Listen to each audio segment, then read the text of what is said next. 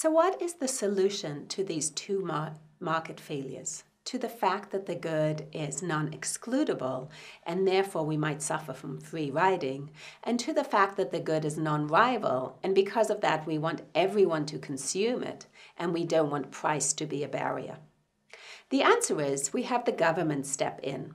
What the government does is the government figures out what is the efficient quantity to produce, where the sum of the marginal benefit is equal to the marginal cost.